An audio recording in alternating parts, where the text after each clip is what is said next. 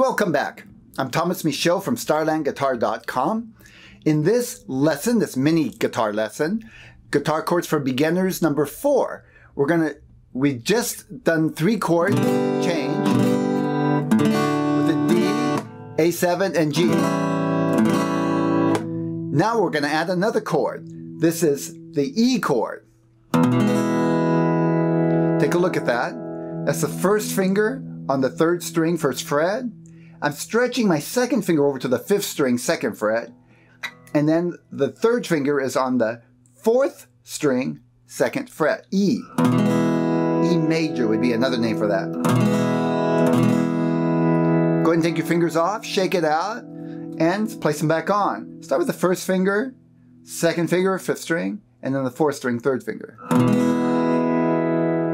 Make sure all the strings are sounding. This goes for all the chords. In this case, every string should sound. If you hear this, that means your finger's not quite in the right place. You want to get it close to the fret, one of these little metal bars, but not on top of it. If it's on top, it'll fret out, we call it. Now it's ringing. Too far, it'll start buzzing. Okay? Shake it out, play me the E chord again.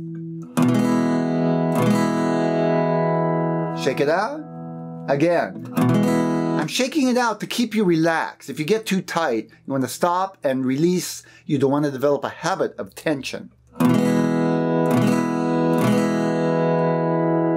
Okay, one more chord. Let's do it, the A chord.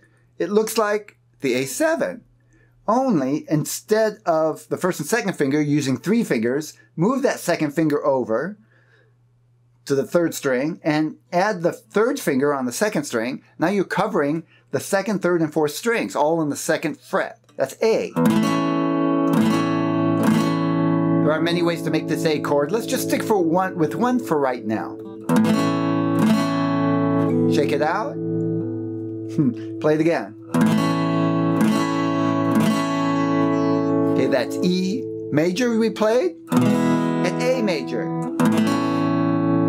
So that's it for this little mini guitar lesson. If you'd like some more lessons, you can find them at at StarlandGuitar.com. Hope to see you over there. I keep adding things, so I'm hoping you're paying attention. Take care.